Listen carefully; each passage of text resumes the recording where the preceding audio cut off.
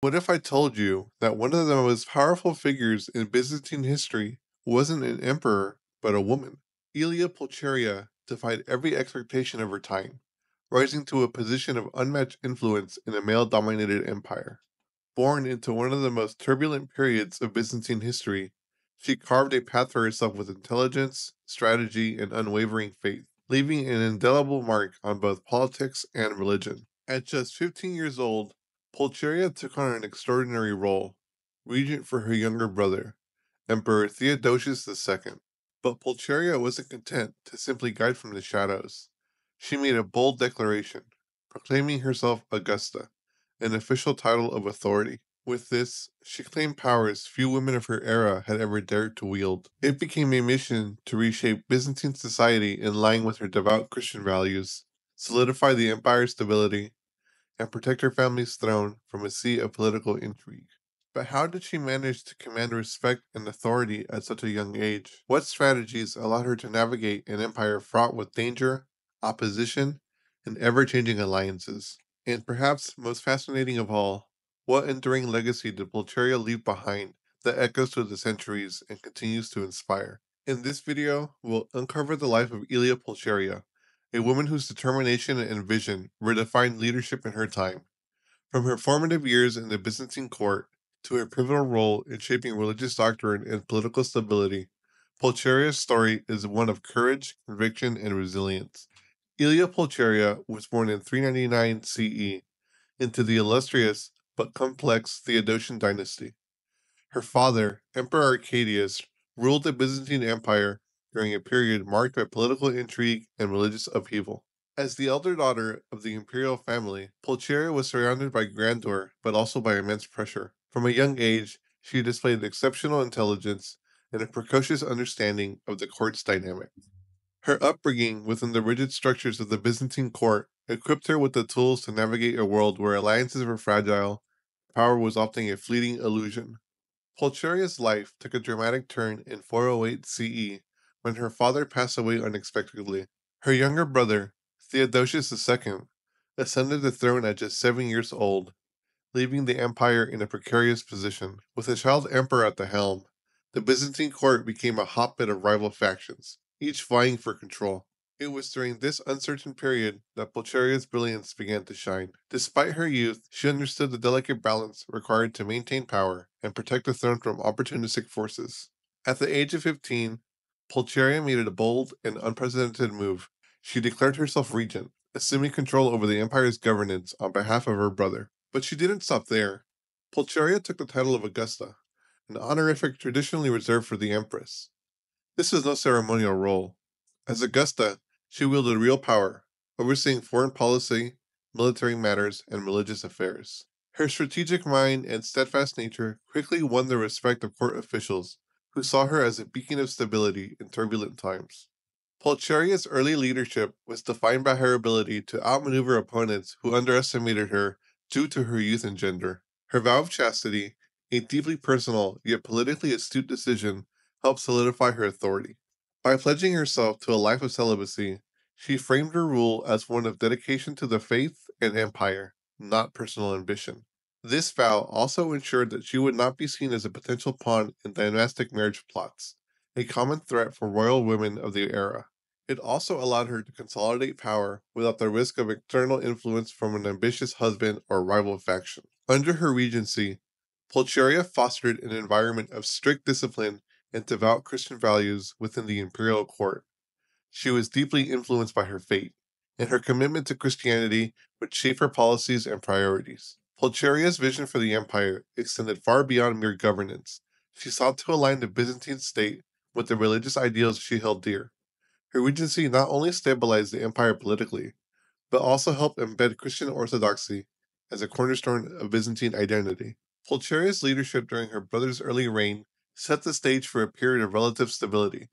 She played a key role in navigating the challenges posed by external threats, such as the Huns and the Sassanid Empire, as well as internal struggles, including court conspiracies. Her ability to command respect, even among seasoned generals and bureaucrats, was a testament to her remarkable acumen and her ability to maintain unity within the empire. This formative period in Pulcheria's life not only established her reputation as a formidable leader, but also laid the groundwork for the empire's political and religious trajectory. It was during these years that Pulcheria's unique blend of piety, strategy, and resolve began to define her legacy. Her influence would echo far beyond her regency, shaping the Byzantine Empire for decades to come. Unlike many rulers who used religion as a tool for political convenience, Pulcheria's commitment was deeply personal and genuine. From a young age, she demonstrated a profound sense of piety, often engaging in acts of charity, promoting Christian values, and aligning the Byzantine state with the ideals of the burgeoning Christian church. One of her most defining religious actions was her vow of chastity. This vow was not only a personal commitment, but also a public declaration of her dedication to both God and the empire. By choosing a celibate life, Pulcheria positioned herself as a figure above the political maneuvering of marriage alliances, which were often fraught with conflict and power struggles. This choice elevated her moral standing in the eyes of her subjects and further solidified her image as a righteous and selfless leader. Pulcheria's influence extended far beyond personal piety. She actively promoted Christianity throughout the empire, supporting the construction of churches, monasteries, and shrines. Among her most notable contributions was her support for the Council of Ephesus in 431 CE, which affirmed the Virgin Mary's title as Theotokos, or God-bearer. This decision was not only a theological milestone, but also a political one, strengthening the unity of the Christian Church under Byzantine leadership. Her dedication to orthodoxy was evident in her efforts to combat heresy. Pulcheria worked tirelessly to suppress movements that threatened the unity of the Church, such as Nestorianism, which questioned the divine and human natures of Christ. By aligning herself with the Church leadership and doctrines, she became a pivotal figure in shaping the empire's religious identity. In addition to her theological contributions, Pulcheria influenced Byzantine court culture in profound ways. Under her leadership, the imperial court adopted a more austere and disciplined ethos, reflecting her religious convictions.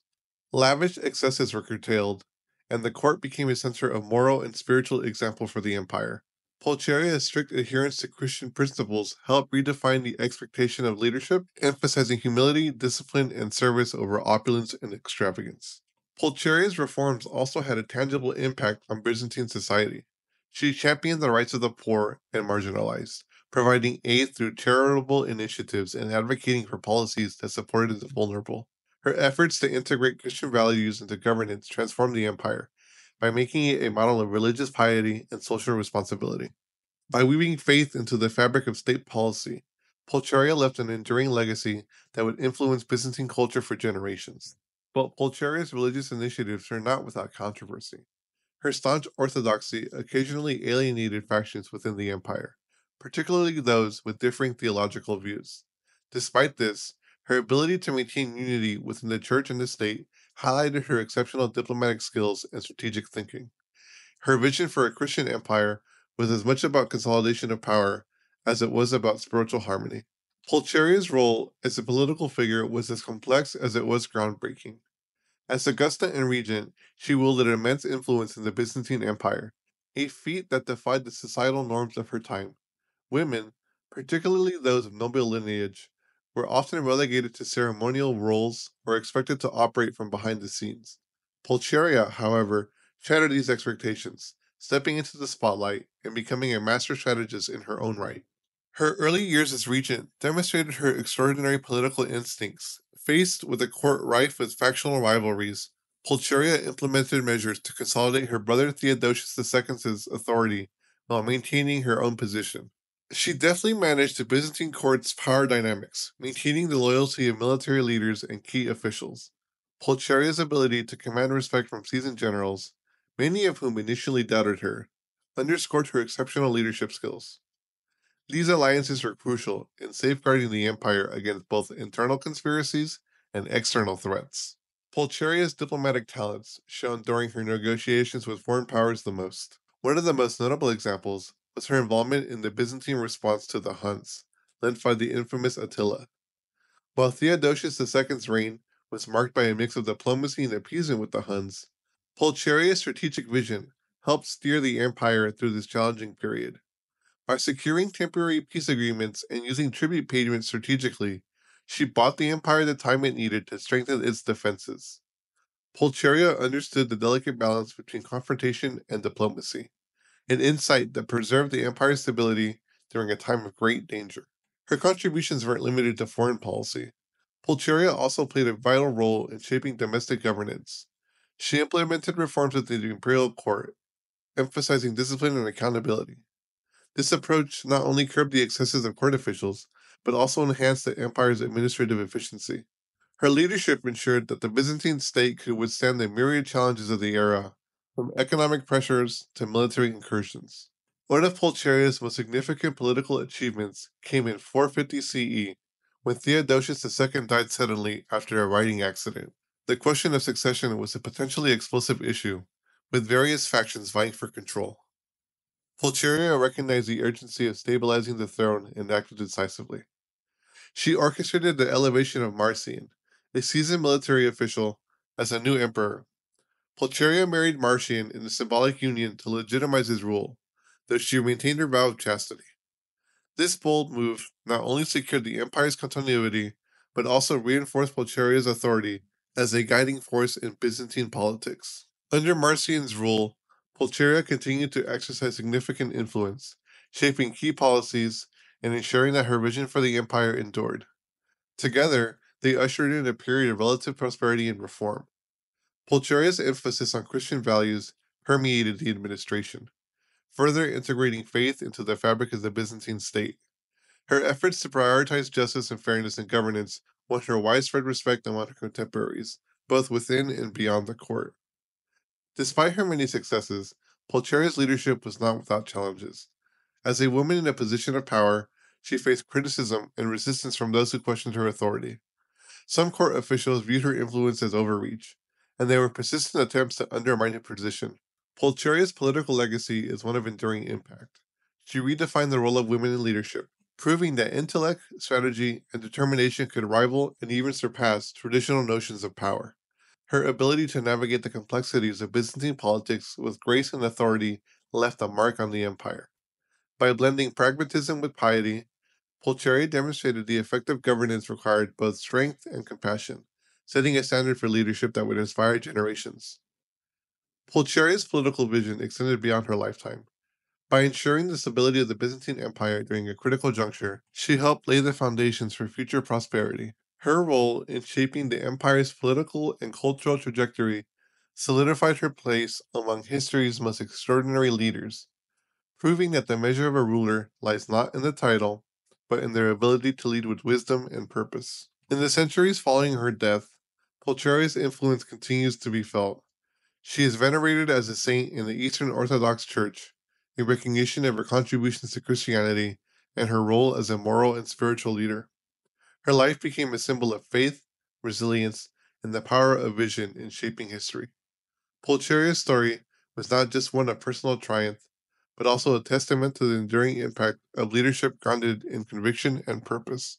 Her charitable initiatives and emphasis on moral leadership created a blueprint for governance that balanced power with compassion. And by taking on the role of Augusta, she paved the way for future female leaders to challenge societal norms and assert their influence in a male dominated world.